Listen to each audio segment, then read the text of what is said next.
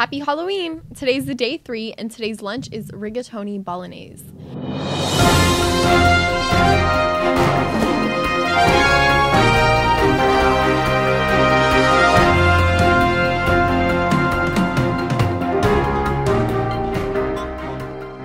Donuts will be sold in the cafeteria during break to help support the junior class. Daylight savings is coming up on November 5th. Make sure to put your clocks backwards. And next week, there is a mid-quarter announcement for grades. In 2 weeks, the campus ministry trip to NCYC is happening in Indianapolis. And Thanksgiving break is coming up on the 18th to the 26th. This week in national news, the topic of an unfair 2016 presidential election is back. Moving on, doctors' offices around the world are now incorporating integrated webcam video visits with their patients. This will save not only money, but the patient's time as well.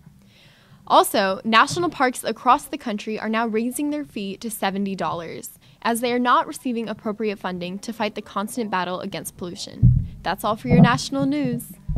Stranger Things returned to Netflix for a second season after a large success with the first.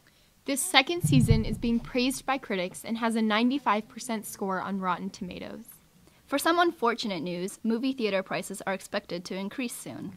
Regal Cinemas is planning to try out a new surge pricing system. When attendance to a movie is low, prices will be lower, and prices will be greatly increased during the peak viewing times of any given movie. This is similar to how Uber prices their rides, depending on traffic, time of day, and availability. So while we may have decreased prices for bad movies or ones way past the release date, new movies and those with high ratings will be accompanied by high ticket prices.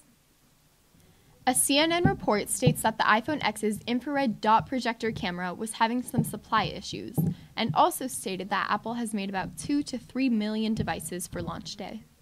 This Friday, Apple will be opening their doors at 8 a.m. for people camping outside to get one. That's all for your tech report.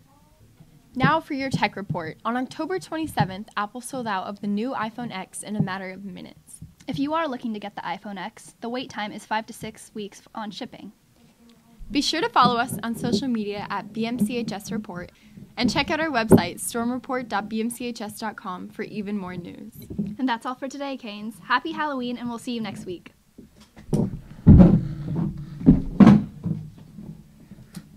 Where's Jackie? Yeah.